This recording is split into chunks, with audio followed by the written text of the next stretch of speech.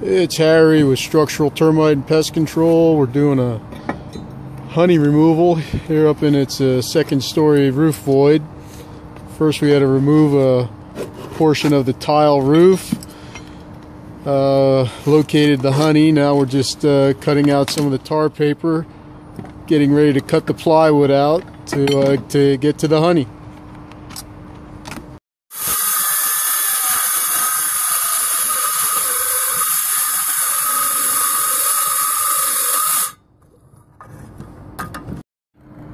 Alright, we're going to pop this one open here, see what kind of honey we got. There we go.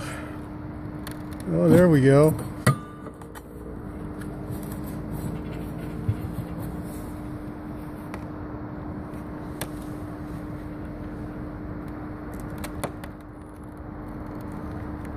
Oh yeah.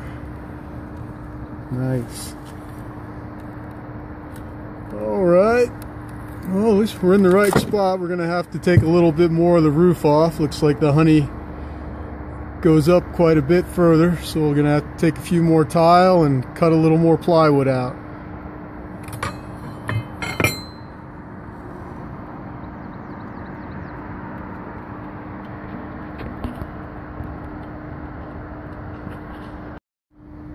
Alright, this is Sean, one of our crewmen. Got the honeycomb out here. Got a nice big chunk there. Kind of zoom in here.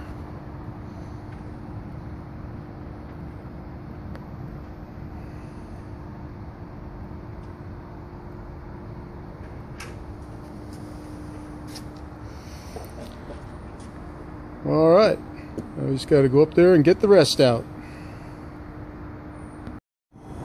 Alright, looks like we were able to get the rest of the honey out.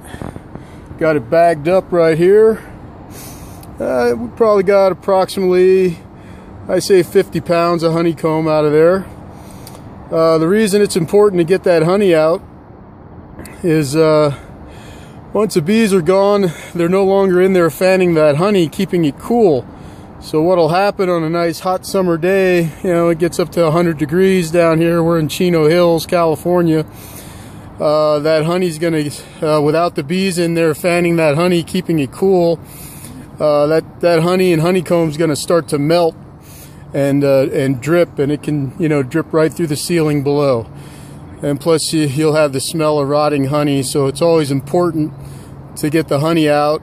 And another reason, if you don't get the honey out, it's real likely the bees are going to be attracted back to that same area again. You're just going to have another problem with the bees. So that's very important to do the honey removal.